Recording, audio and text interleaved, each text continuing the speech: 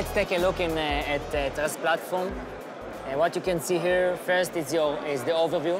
Okay, so this is our demo company live. You can see how much wallets I have under my management, how much in how many platforms, blockchains, networks I am interacting with, how much number of assets that I have under my management. In addition, you can see my total worth, like in total how much my assets are worth, what are the realized gains that I have been generated, and what is my realized gains. In addition, part of our value proposition is that we are helping crypto companies to stream their data from the blockchain into their traditional Web3 platform like Zero, QuickBook.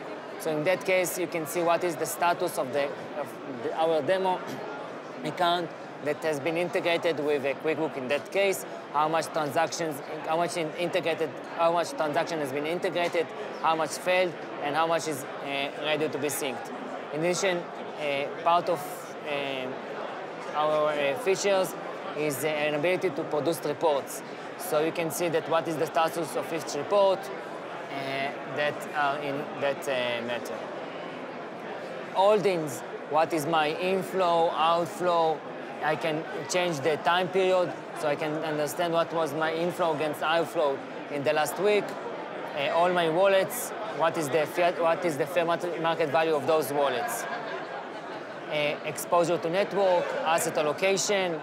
If I have assets under delegation, I can also see what is the amount of assets that delegators has been delegated to me. DeFi, we also have the best in market, the best in class DeFi support. I can see in my assets how much they are liquid, what are the locked assets, how much assets I have in a liquidity pool, and what are the claimable that I did not claim yet. As you can see, all my like my top position, Polygon staking, Uniswap. You can see what are the underlying values, and daily rewards, how much rewards I claimed every day, and assets distribution per each asset, how much I have from this asset, what is the liquid assets. So if we have Polygon, what are the Polygon assets that are liquid right now, how much they are locked, and what are the claimable that I have.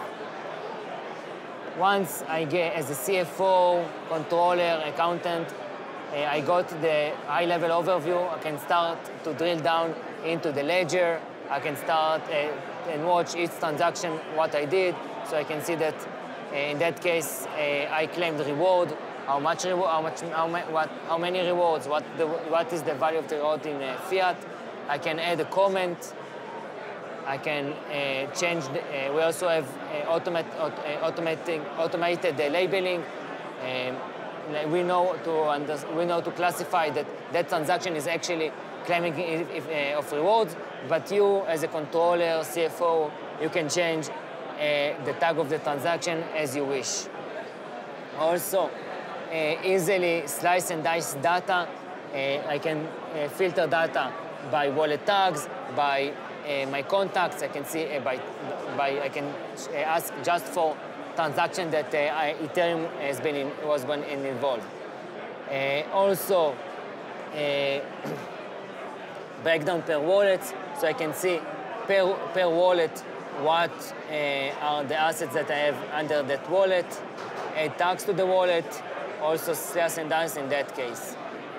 The asset page, all my assets, full breakdown of my assets. I can see Solana, Ethereum. So for example, in that case, I can say Ethereum, and then I can get to the wallet page and I recognize where do I have Ethereum, in which wallet do I have Ethereum, if it's in that wallet that there is Ethereum in Polygon, Ethereum, and Optimism.